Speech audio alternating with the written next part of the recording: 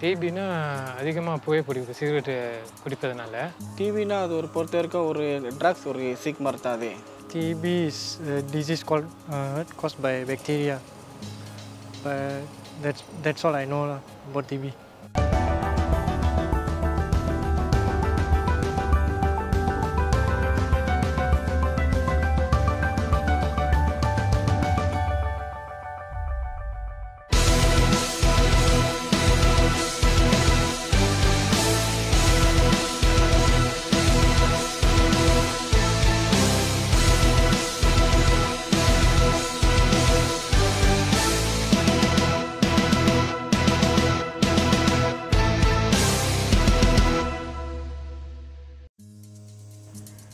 அனைவருக்கும் நெஞ்சார்ந்த வணக்கங்கள். இது உங்களின் நலமறியாவல் நிகழ்ச்சி. நான் பரவிந்திரா சண்முகம். இன்று நம்மளுடைய நிகழ்ச்சியில் ஒரு முக்கியமான கொடிய நோயை பற்றி அலசி ஆராய போகிறோம். என்ன நோய் அப்படின்னு கேட்டிங்கனாக்க காச நோய், டியூபர்குலோசிஸ். உங்களுக்கு புரிகிற மாதிரி சொல்லணும் அப்படின்னாக்க டிபி. இந்த டியூபர்குலோசிஸ் ஒரு புதிய நோய் கிடையாதுங்க.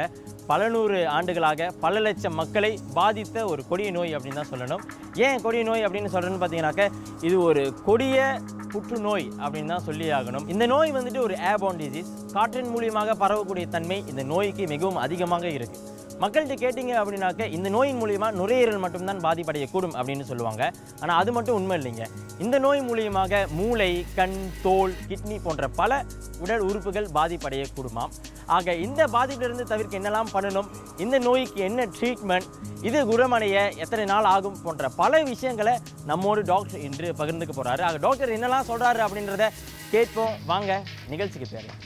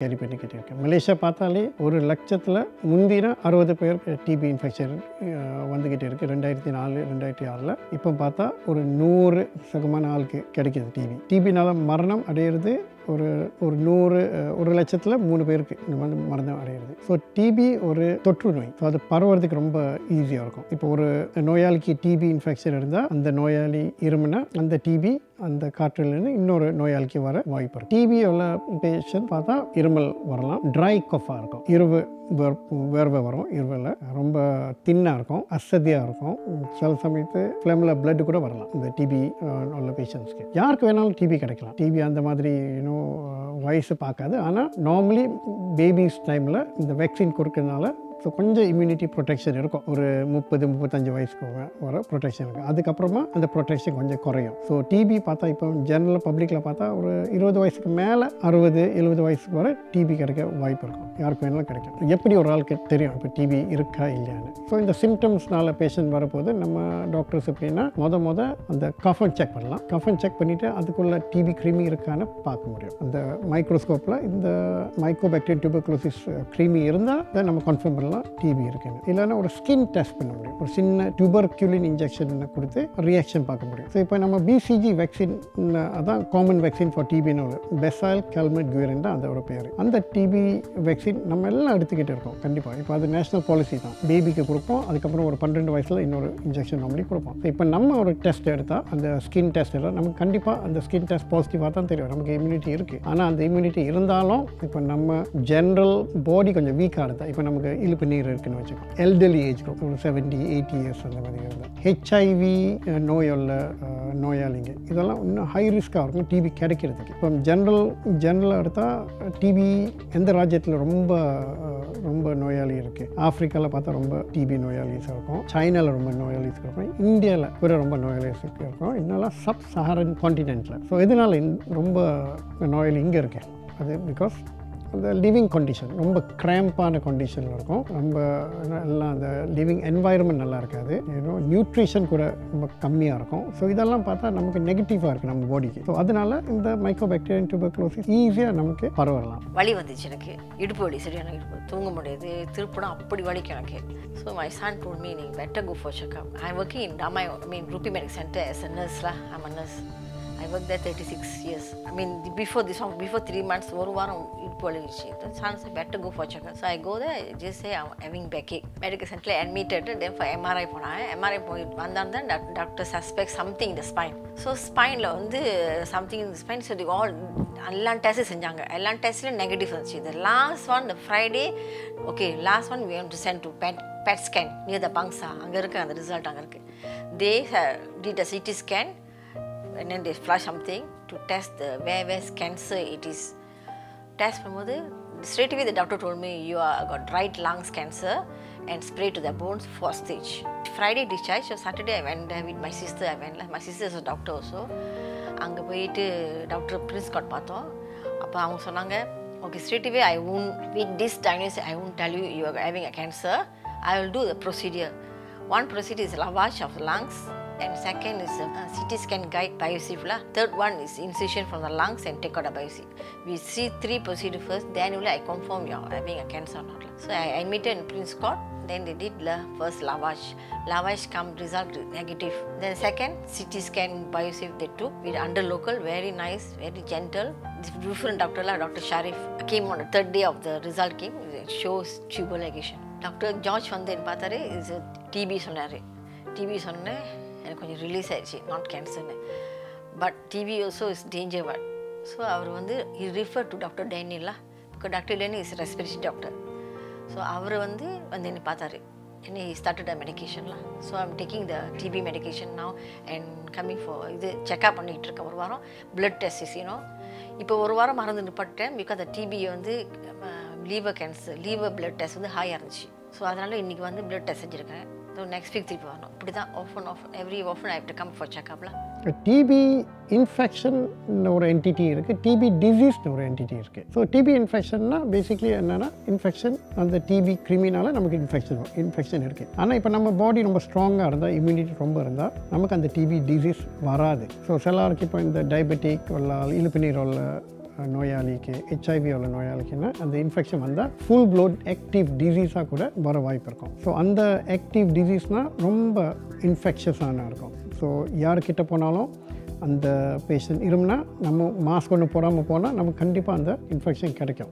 லேட்டன்ட் டிபின்னு ஒரு டேர்ம் இருக்குது. ஸோ லேட்டன்ட் டிபின்னா நமக்கு அந்த இன்ஃபெக்ஷன் இருக்குது ஆனால் நமக்கு அந்த டிசீஸ் இல்லை. பிகாஸ் சம்ஹவ் நம்ம பாடியோட இம்யூனிட்டி அதை ஃபைட் பண்ணி அந்த இன்ஃபெக்ஷன் கண்டெயின் பண்ண முடியும். ஒரு ஆளுக்கு வித்தியாசமாக இருக்கும் அந்த டிபியோட ப்ரெசன்டேஷன். சில டிபி நோயாளி பார்த்தா ரொம்ப தின்னாக இருக்கும், ரொம்ப ஸ்கின்னியாக இருக்கும், இருமுக்கிட்டே இருக்கும். ஸோ பார்த்தா போன்ஸ்லாம் மசிலே கிடையாது. ஸோ அதெல்லாம் chronic DP. So chronic DP ரொம்ப டேஞ்சரஸானது பிகாஸ் மரண அடைய வாய்ப்பு ரொம்ப இருக்குது. சில பேருக்கு எப்படின்னா இந்த லங்ஸ்க்குள்ளே டிபி கிருமி கிடையாது, ஆனால் லங்ஸ் வெளியே டிபி கிருமி இருக்கும், ப்ளூரல் டிபின்னு இருக்கும். ஸோ அந்த மாதிரி நோயாளிக்கு நம்ம கஃபம் எடுத்து டெஸ்ட் பண்ணாலும் ஒன்றுமே தெரியாது. ஸோ சம்டைம்ஸ் இந்த மாதிரி டிபினா ஒரு எக்ஸ்ரே எடுக்க போது நம்ம தண்ணி பார்க்கலாம். ஸோ அந்த தண்ணிக்குள்ளே டெஸ்ட் பண்ண போது டிபி கிருமி இருக்கும். சில சமயத்து தண்ணி கூட டிபி இருக்காது. ஸோ நம்ம ஒரு சின்ன ஸ்கோப் போட்டு, செஸ்ட்டுக்குள்ளே ஸ்கோப் போட்டு கொஞ்சம் பயோப்சி எடுத்து அந்த ப்ளூரான்னு சொல்லலாம், அந்த லைனிங் ஆஃப் த செஸ்ட், அதை எடுத்து டெஸ்ட் பண்ணால் நமக்கு தெரியும் டிபி இருக்காது. டிபி கூட விதவிதமான டெஸ்ட் கூட இருக்குது. இப்போ பேசிக் டெஸ்ட் இஸ் நம்ம ஃப்ளம் எடுத்து டெஸ்ட் பண்ணுறதுக்கு ஸ்கின் டெஸ்ட். இன்னும் அட்வான்ஸான டெஸ்ட்டு டிபி பிசிஆர் டெஸ்ட்னு சொல்லுவோம். DP PCR is MTB gene expert டெஸ்ட்னு சொல்லுவோம். அதுதான் கன்ஃபர்மேட்டரி டெஸ்ட். இல்லைனா பிளட் டெஸ்ட் கூட டிபி இருக்கான்னு தெரியலாம், மைக்ரோ பாக்டீரியம் குவான்டிஃபரோன் டெஸ்ட்னு சொல்லுவோம். ஸோ அந்த டெஸ்ட்டுக்குள்ளே இப்போ நம்ம எடுத்து டிபி பாசிட்டிவாக ஒரு ஊகம் கிடைக்கும், நமக்கு இந்த பேஷண்ட் டிபி இருக்கலான்னு தெரியும். ஆனால் எவ்வளோ பாதிப்பு இருக்குன்னு பார்க்கணும்னா எக்ஸ்ரே இல்லை இல்லைனா ஸ்கேன் எடுத்து தான் பார்க்கணும். சில டிபி பேஷண்ட்ஸ் இடுப்பு வலிக்கும், அவ்வளோதான், வேறு ஒரு சிம்டமும் கிடையாது. இடுப்பு வலிக்கு ஒர்த்தோபெடிக் டாக்டர்ஸ், எலும்பு டாக்டர்ஸில் போய் பார்த்து மருந்து எடுத்து MRI எல்லாம் எடுத்து சில சமயத்து பார்த்தா பிரச்சனை அங்கே இல்லை, பிரச்சனை ஆக்சுவலி டிபியோட ஃபீச்சர்ஸ் தெரியும். ஸோ டிபி லங்ஸில் வரலாம், இடுப்பு வழியாக வரலாம், ரொம்ப விதமாக இருக்குது. ஆனால் என்னன்னா டிபி க்யூர் பண்ணலாம், அதுதான் bottom line. DP is a curable disease. அது ஒன்று. டிபிக்கு மருந்து இருக்குது. ஸோ இப்போ டெஸ்ட் பண்ணி எல்லாம் கன்ஃபார்ம் பண்ணி நமக்கு டிபின்னு தெரிஞ்சால் டிபி ட்ரீட்மெண்ட் இமீடியட்டாக ஸ்டார்ட் பண்ணணும். ஆக்சுவலி டிபி வந்து எனக்கு வந்து சர்ப்ரைஸ்.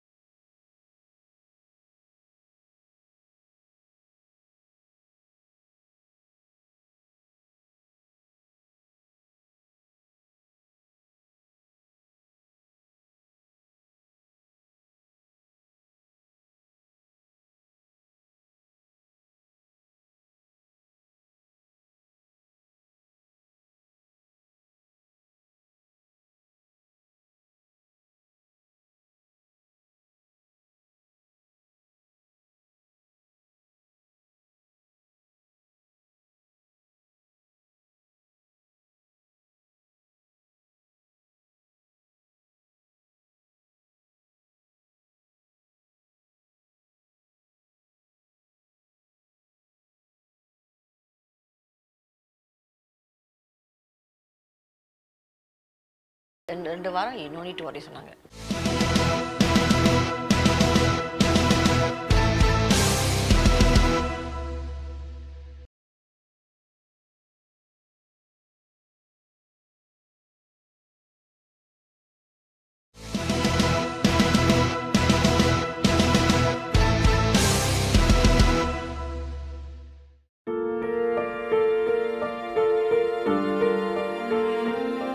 ஸோ டிபி ட்ரீட்மெண்ட் இப்போ நேஷ்னல் பாலிசி சொன்னால் 4 மருந்து, அதுதான் மெயின் மருந்து. ஐசோனைசைட், ரிஃபாம்பிசின், இத்தாம்பியூட்டால், பைரசினமைட், இதுதான் 4 டிபியோட மருந்து. இந்த காம்பினேஷன் மருந்து 2 மாதத்துக்கு கொடுக்கணும். ஸோ இந்த மருந்து 2 மாதம் கொடுத்துட்டு அதுக்கப்புறமா இந்த 4 மருந்து இருந்து 2 மருந்து எடுத்துகிட்டு ஒன்லி ஐசோனைசைடும் ரிஃபாம்பிசின் தான் கொடுப்போம். ஒரு 4 இல்லைன்னா 6 மாதத்துக்கு கம்ப்ளீட் ட்ரீட்மெண்ட். முத அந்த 4 மருந்து காம்பினேஷன் தான் நம்ம அக்யூரேட் 4ன்னு சொல்லுவோம். அதுக்கப்புறமா அக்யூரேட் 2 கொடுப்போம். இந்த மருந்து ஸ்டார்ட் பண்ண முந்தி நம்ம 2 விதம் செக் பண்ணோம். ஒன்று லிவர் ஃபங்க்ஷன் செக் பண்ணோம், பிகாஸ் இந்த மருந்தெல்லாம் சில சமயத்து லிவர் எஃபெக்ட் பண்ணும். So liver function blood check பண்ணிவிட்டு இன்னொன்று கண்ணு செக், கண்ணில் டிபியோட எஃபெக்ட் வருதானே பார்க்கணும். ஸோ இதெல்லாம் ஓகேயா இருந்தால் இந்த மருந்து ஸ்டார்ட் பண்ணணும். பல வகையான வெஜிடேரியன் பொருட்கள் வந்திருக்கு. இதெல்லாம் டெக்ஸ்டர்ட் வெஜிடபிள் ப்ரோட்டீன்னு சொல்லுவோம். நம்ம பார்த்தோன்னா ஒரு வெஜிடேரியன் கோழியும் நிஜமான கோழியும் பார்க்க போனால் அந்த நிஜமான கோழியில் வந்து சத்து அதிகமாக இருக்குது, கேலரி குறைவாக இருக்குது. ஏன்னா இந்த ப்ராசஸ் பண்ண வெஜிடேரியன் ஃபுட்டில் வந்து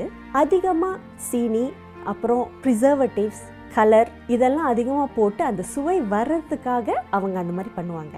அப்படி பண்ணும்போது அதில் உள்ள சத்துக்கள் வந்து ரொம்ப குறைஞ்சிடுது, கேலரி கூட ஆகுது, கொழுப்பு சத்து அதிகமாகுது. இதெல்லாம் வந்து பல பிரச்சனைகள் உருவாக்குது. ஸோ அதனால நீங்கள் சைவமாக சாப்பிடணும்னா இந்த சைவ கோழி, சைவ மீன், சைவ முட்டை இதெல்லாம் மறந்துருங்க. ஒரிஜினல் சைவம் அப்படின்னா காய்கறி, நம்ம தானிய வகைகளில் அதிகமான புரதச்சத்து இருக்குது. வெஜிடேரியன் சாப்பிடும் போது பல பேருக்கு ஒரு சந்தேகம் என்னன்னா, நம்ம புரதச்சத்து புரோட்டீன் சாப்பிட பத்திரலன்ட்டு.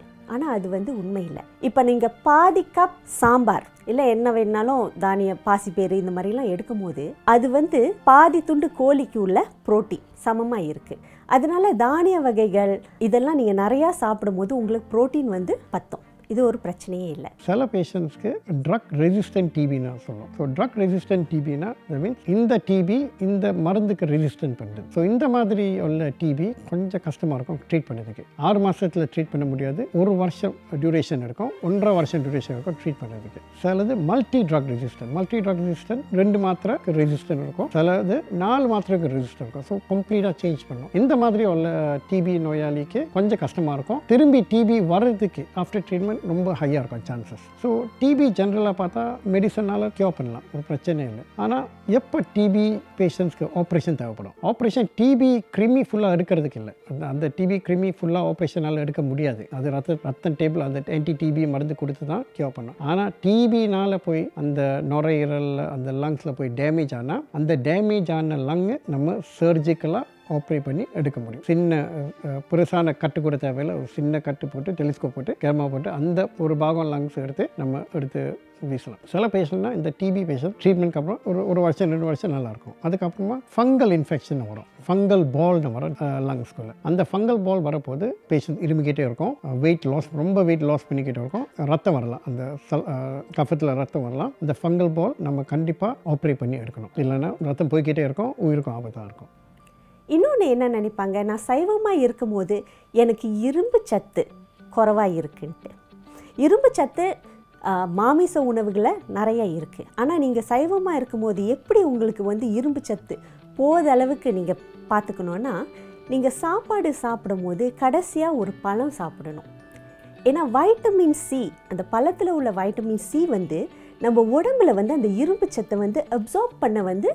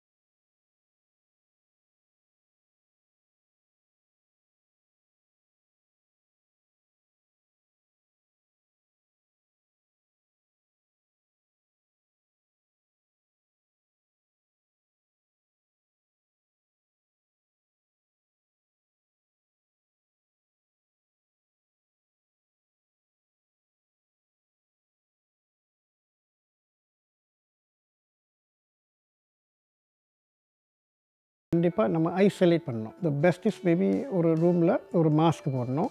இது பேஷண்ட் மாஸ்க் போடலாம். The best mask to use is அந்த N95 மாஸ்க். ஸோ அந்த மாஸ்க் போட்டு ஒரு ஃபர்ஸ்ட் 2 வீக்ஸ் அதுக்கப்புறமா பார்த்தா அந்த DP smear positive DP smear negative டிபியாக மாறும். ஸோ அந்த கஃபத்தில் அந்த டிபி கிருமி இன்னும் பார்க்க முடியாது. அந்த டைமில் நான் இன்ஃபெக்ஷன் ஸ்டேஜ். இப்போ டிபியோட இன்க்யூபேஷன் பீரியட் பார்த்தாலும் ஒரு 2 வாரம் இன்க்யூபேஷன் பீரியட் இருக்குது. இப்போ நமக்கு இன்ஃபெக்ஷன் இன்ஃபெக்ஷன் வருது, அந்த இன்ஃபெக்ஷன் ஆக்டிவான டிசீஸ்க்கு மாறதுக்கு ஒரு 2 வாரம் எடுக்கும். ஸோ அந்த 2 வாரத்துக்குள்ளே அதுக்கு முந்தி செக் பண்ணால் சில சமயம் ஒன்றுமே தெரியாது. ஸோ சில பேஷண்ட்க்கு நம்ம 2 வாட்டி செக் பண்ணோம். ஸோ அதனால் இந்த கஃபம் டெஸ்ட் செக் பண்ணி 3 வாட்டி செக் பண்ணணும். அந்த ஸ்மியர் பாசிட்டிவ் வரதுக்கு 3 டெஸ்ட் வேணும். ஸோ 3 வாட்டி செக் பண்ணால் தான் கன்சிஸ்டன்ட் பாசிட்டிவ் வந்தால் ஓகே டிபி இருக்குன்னு சொல்லணும். ஆனால் அந்த 2 வாரம் கண்டிப்பாக ரொம்ப இன்ஃபெக்ஷஸாக இருக்கும். அந்த டைமில் ஐசோலேஷன் தேவை. வெஜிடேரியனாக டயட்டில் இருக்கும்போது என்ன மாதிரி பெனிஃபிட், என்ன மாதிரி நல்ல பயன்கள்னு பார்த்தோன்னா, ஒன்று அவங்களோட பிளட் ப்ரெஷர் குறைவாக இருக்குது.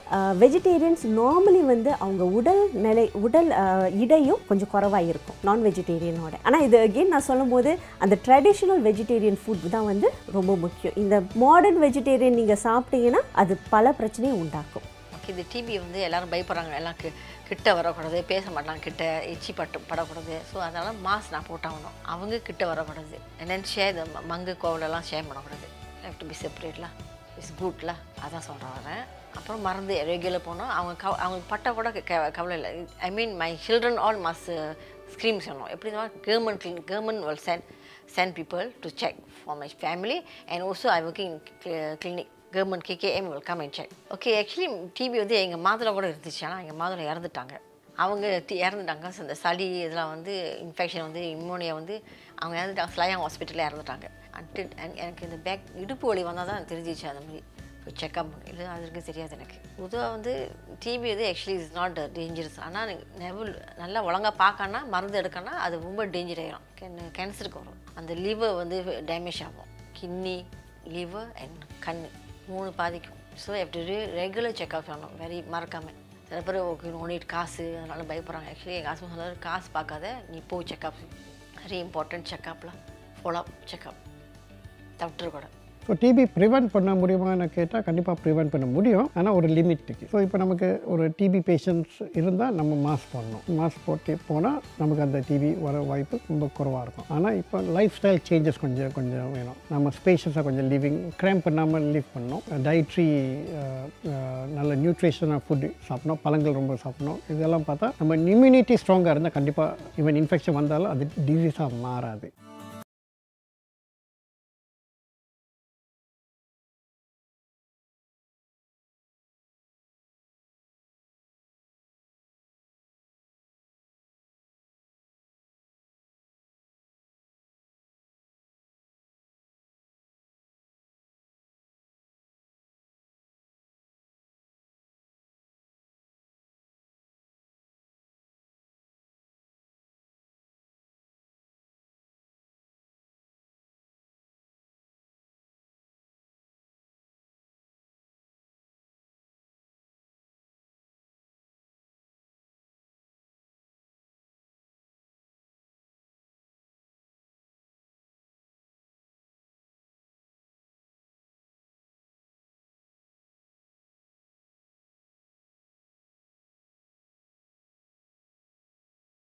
உங்களோட அந்த ஃப்ளோ அந்த இன்ஃபெக்ஷன் நடக்கிற அந்த ஏரியா கம்ப்ளீட்டாக வந்து நீங்கள் அதை ஸ்ட்ரெங்தன் பண்ணி ப்ரிவென்ட் பண்ணலாம். ஓகே, ஸோ திரிகோணாசனா ஒரு ஆசனம் நம்ம செய்ய போகிறோம். அதையும் தாண்டி ரெண்டாவது வந்து நம்ம செய்ய போகிறது வந்து புஜங்காசனம், கொப்ரா போஸ். இந்த 2 ஆசனம் ரொம்ப சக்தியான ஆசனம். உங்களோட த்ரோட்லேருந்து லங்ஸ் வரைக்கும் ஃபுல்லாக ஸ்ட்ரெங்தன் பண்ணிடும். அதையும் தாண்டி மூச்சு பயிற்சி நீங்கள் செய்ய உங்களோட அந்த பிராணவாயு ஆக்சிஜன் வந்து நல்லபடியாக உடம்புலாம் ஃப்ளோ பண்ணும். உங்களோட இம்யூனிட்டி கண்டிப்பாக ஸ்ட்ராங் ஆகும். ஸோ எப்படி அதை வந்து நம்ம செய்ய போகிறோம், நம்ம பார்க்க போகிறோம்.